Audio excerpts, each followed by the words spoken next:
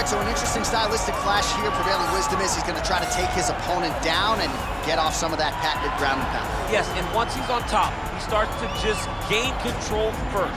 He does not try to rush to the next position because he understands whether or not he's in the guard, half guard, or side control, he can find ways to land big damage. In the side control, he does a really good job of going knee on belly, posturing his body all the way to the top, and just coming down with big punches. Boom, once he lands, he goes back and he secures. Then he goes back to find another big strike. He does not waste energy just throwing little rabbit punches. Everything has to matter, as you've seen in some of the great ground and pound fighters we've ever seen, like Jack Hermanson, guy that beats you into the bottom of the octagon until you roll over and give up your neck to get submitted. Yeah, nothing pitter-patter about it. No. Well, DC, this is a true mixed martial artist of the highest order. You've watched the film. Hard for me to see much in terms of glaring weaknesses, and he believes he can react to anything that is thrown his way inside that arm. It's unbelievable because whenever you're trying to prepare for someone, you look for weaknesses. But when you watch this guy, nothing jumps off the page.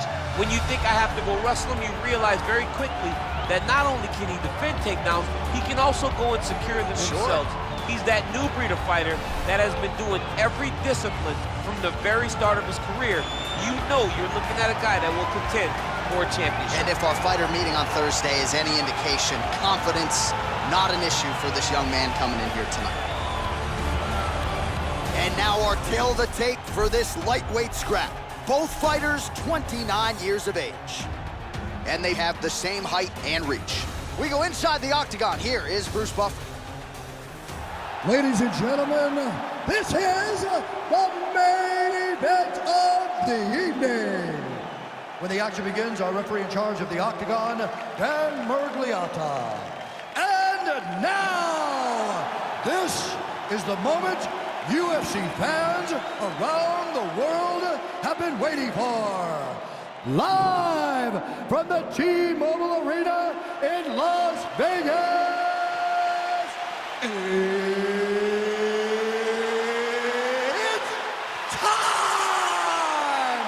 5 rounds in the UFC lightweight division. Introducing first, fighting out of the blue corner. This man is a wrestler holding a professional record of 22 wins, 1 loss. He stands 5 feet 10 inches tall, weighing in at 155 pounds. Fighting out of Makhachkala, Russia, Islam Makhachev. And now introducing his opponent, fighting out of the red corner.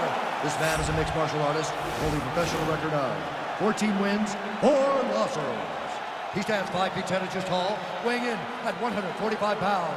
Fighting out of Busan, South Korea,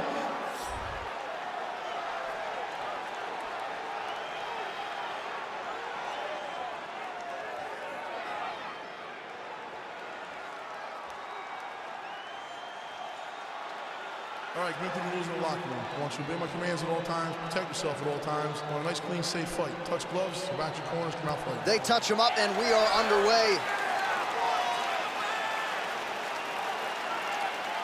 Ready? Ready? All right, so the fight is now underway. On one side, we have a fighter who does everything well, taking on a true grappler on the other side. Going to be interesting to see how long he can keep it up with. I mean, Damian Maia may be the most specialist type of grappler in the UFC. This guy resembles him in a number of ways. Let's see how he manages this fight against a guy that can do just about everything inside the octagon. Great punch.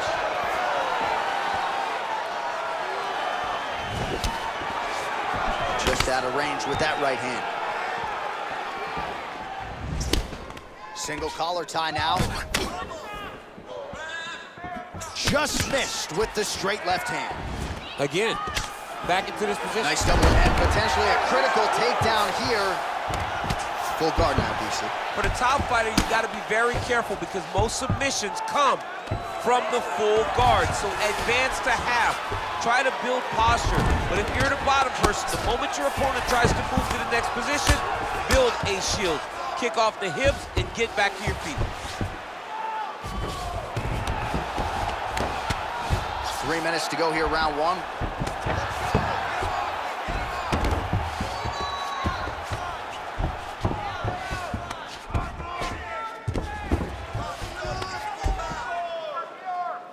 All right, bottom fighter here, maybe looking to hip escape, DC. Close guard.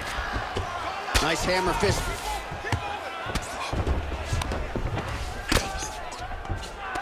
All right, it's a good ground and pound by him here, certainly staying busy, and not just busy, but effective.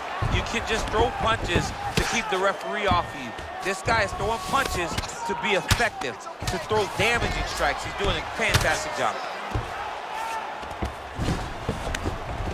Oh, nice job here staying busy off of his back. Nice offense from the bottom.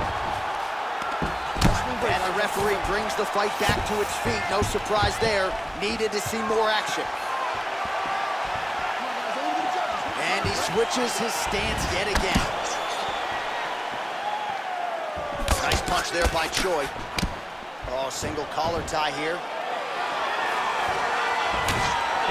So he's really starting to put together some significant body shots here. These are going to take their toll as this fight goes on.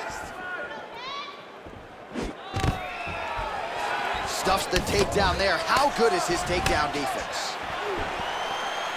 Oh, tagged him with that right hand. What a strike that was. What a strike that he is landing over and over again.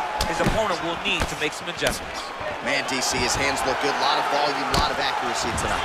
He's doing a great job being accurate.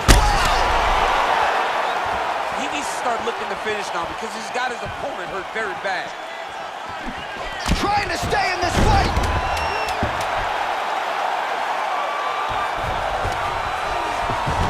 And what a round!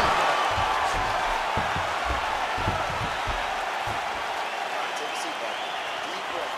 Breathe. Keep that nose out that mouth. All right, there's some more. Listen. Your kicks are working. All right, there's the horn, and what a round it was. DC, take us through the replays. Punch after punch. He landed him at will. He went right at his opponent, got in his face, and showed this is my octagon. We are going to dance to the beat of my tune. You ready? You ready? Let's go, fight! Yes, but he hurt him in the last round. Same exact one.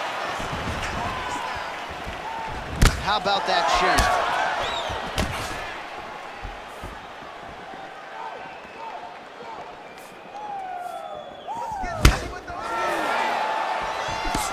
Nice looping punch. Oh, the master of the transition. Nice rim.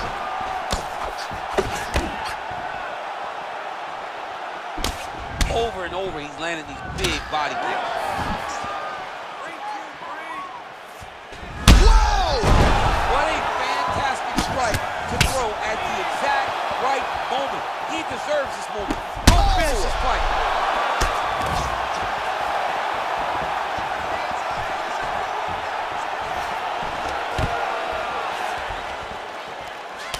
All right, well, he's landed some good shots tonight, but there's no three-piece, there's no soda. More often than not, it's one and done. He's not even getting a combination. I mean, if you're gonna sit there at the drive-thru, order a combination, take the soda with your food, give him the right hand behind the jab, give him the hook behind the right hand, jab, right hand, hook, that's 2 pieces of chicken and a biscuit, finish him off with a fantastic takedown.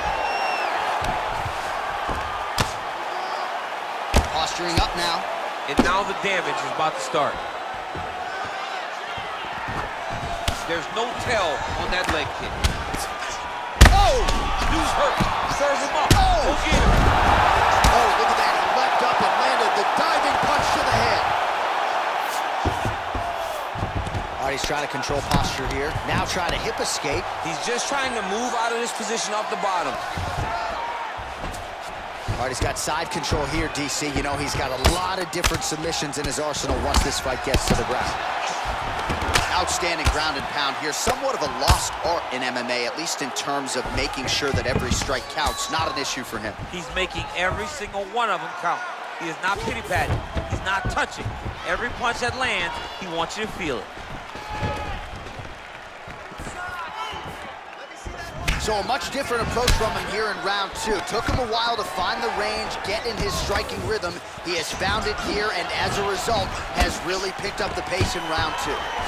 Stuffs the takedown, no problem. Big left hook coming, it's blocked. Oh!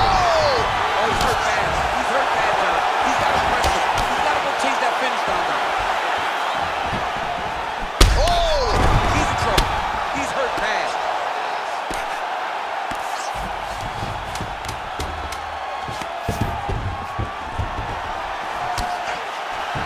What a round!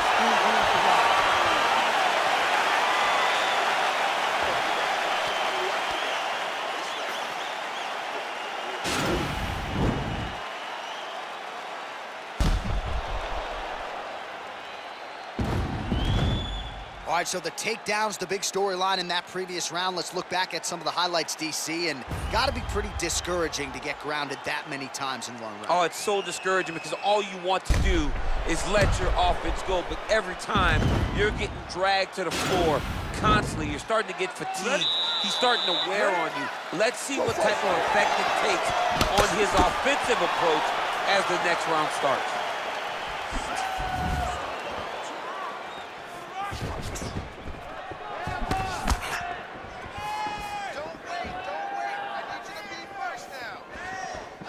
Sound defense there as he blocks the shot.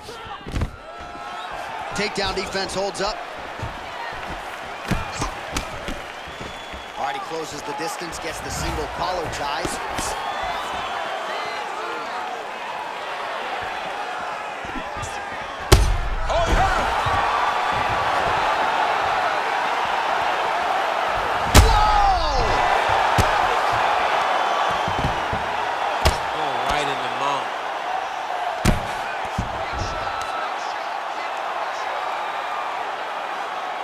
The ground and pound has been on point tonight. Good work here by the Korean Super Bowl.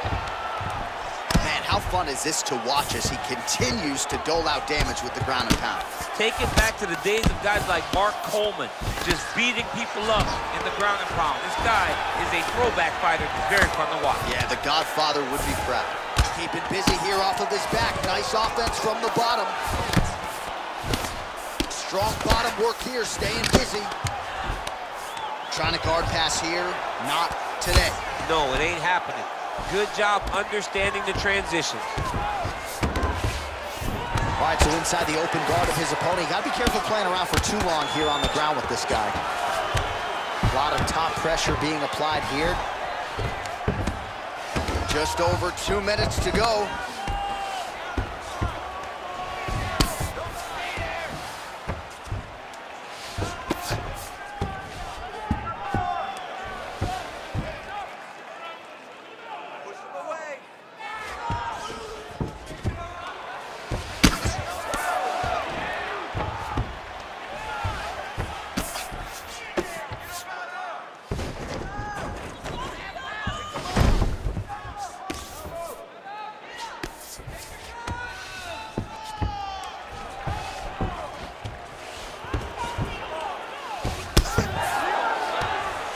Under a minute to go.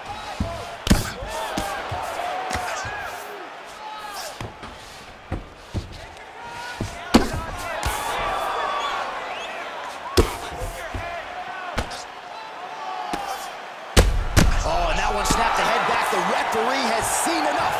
Winner by TKO. He mercifully stopped the fight. A great stoppage and a great performance by this young man.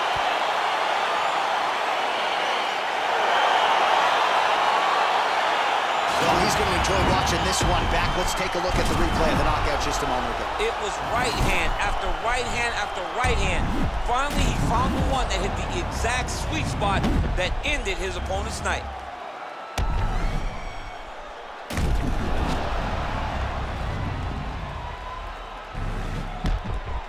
Bruce Buffer has your official decision. Ladies and gentlemen, referee Dan Migliotta's calling a stop to this contest at 4 minutes, 26 seconds of round number 3. Declaring the winner by knockout, the Korean Superboy, So the celebration is on with him and his team, and rightfully so. A monumental result tonight as he gets the win by knockout. He spoke it into existence. He said over and over to anyone that'll listen, I am going to knock this man out. He did it in an even more impressive fashion than he ever could have imagined.